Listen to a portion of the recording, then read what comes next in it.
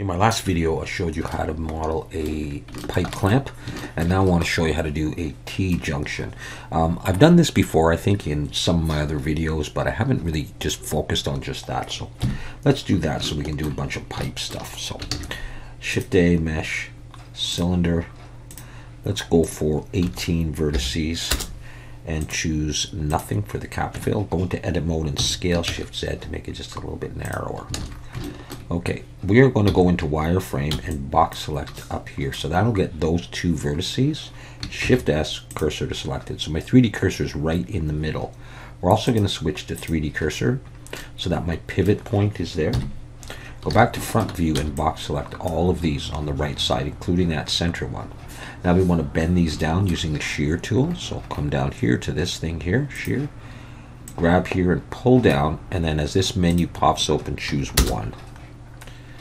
Alright, I'm going to scroll up and choose this again, the move.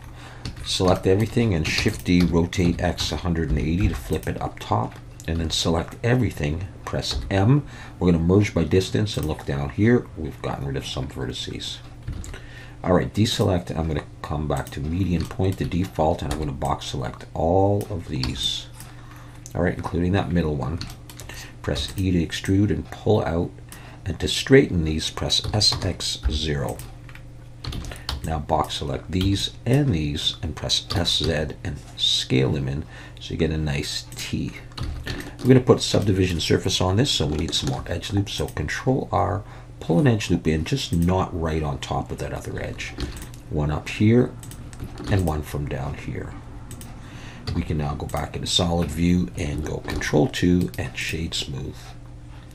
Let's put on the cavity shader and shadow, switch to a matte cap that we like, and we have this so far. Okay, I'm going to do a little bit more work on this now. I'm going to Shift Alt and click this upper edge and Shift Alt and click this lower edge. We're going to press E and SZ, scale on the Z and pull, and in the menu here I'm going to put in down here for the Z, it's going to be 1.2. Deselect. Select here, Shift Alt and click E and then pull out, and here I'm going to switch this to 0.2. So those are all equal. Press 3 for face selection, Shift Alt and click, Shift Alt and click, Shift Alt and click. Turn so you get a good vantage point and press E and Alt S and push. And push it out as much as you want to make that part of the pipe. Now let's add some more edge loops. Control R there. Let's straighten this by going SX0 and pulling that close. Let's do another one here and straighten this SZ0 and pull it close. And down here, SZ0 and pull it close. Let's put some more edge loops. Control R, pull here and here, up here and down there, and this one, this and this. Alright, so this is what we have. Now, if we put a pipe in here, this edge right here is the same diameter as this part. So the pipe would have to exactly fit. We need to scale this in a little bit. So Shift Alt and click that edge. I'm in edge selection. Shift Alt and click this edge and Shift Alt and click this edge, and we can scale them all the same. Switch over to individual origins and just press S and scale, and they all come in. Then let's switch back to median point, Shift Alt and click that one to deselect it, and press E and SZ and push, and just push them in just a little ways, doesn't matter how far. Probably want to add some more edge loops, so let's come up and let's come in. Let's do the same down here. We'll come in and come up. Okay, and we're going to come over to this guy, and we're going to have to pull him in a little bit. So select E and just pull in a little ways, doesn't matter how much. Again, an edge loop there and an edge loop there, and now let's shade smooth, and now we're ready for a pipe to go in. Alright, so I mean we've done the T-junction, but just to show you with a pipe coming in. So let's just select a circle to use, Shift D, pull it up, break it out, P, separate it, so now we have that alone. I may turn off the subdivision. I'll probably use that in a bit, but let's go into edit mode.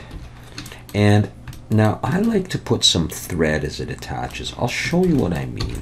I'm just going to pull that down like this. Now the polys are going to be flipped the wrong way. If I just do that and put on the subdivision and shade smooth, and my pipe comes up like that, I just find it kind of boring, but you might want to do that anyhow. So what I'm going to do is I'm going to scale it in just a little bit more. And then I'll take this edge here, and E and S, and I'll scale it out as wide as I want my pipe to end up being. Could be similar to this one, it doesn't really matter. I'm just going to pull it up, and then I'm going to select that edge and Control B to bevel. I'm going to separate it and put one more in there. That makes it easy. And then an edge loop coming up to here.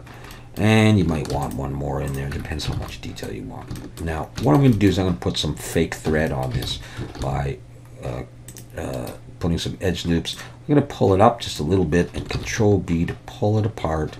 Roll back to 0 so I have just the two edges, you know, along the top and the bottom. And E and Alt S, and I'm going to push. And I like to do that. It looks a little cartoony. You may have to scale it in just a little bit, and then just decide where you want it. You know, I just like that kind of join. Anyways, up to you about this, if you want to do it or not. I might try one more edge loop just to give it a little bit more strength support. Okay, my 3D cursor is still there. I am going to switch back to 3D cursor and go into edit mode and Shift D, rotate X 180. And that should pop another one down there, and Shift D, rotate Y 90. Rotate Y minus 90, rotate Y minus 90, and then we have that. Now they're all one object right now, so if you want to, you could take this one, Control L P, you could break it out, and you can decide how far in you want it. Just switch back to median point at some point. All right, and that is what we end up. You should probably do this, Alt N, recalculate outside, just to be sure. And we have our T-junction, and we have pipes that could go off in any way that we want them to. So again, it's up to you if you like the thread or not. I'll show you one where I don't have that, and I just kind of connect it maybe like that, or maybe it's got to be a little narrow. So I'll go Shift X, and you know, maybe it's like that or whatever. You know, I just like this, and especially if you're texturing it, and especially if you're doing it in Substance Painter, it'll catch some dirt and stuff based on the curvature. So up to you how you do that. But there's a T-joint. Next time I will do a cross joint where it comes down like this, and there's one on this side, one on that side.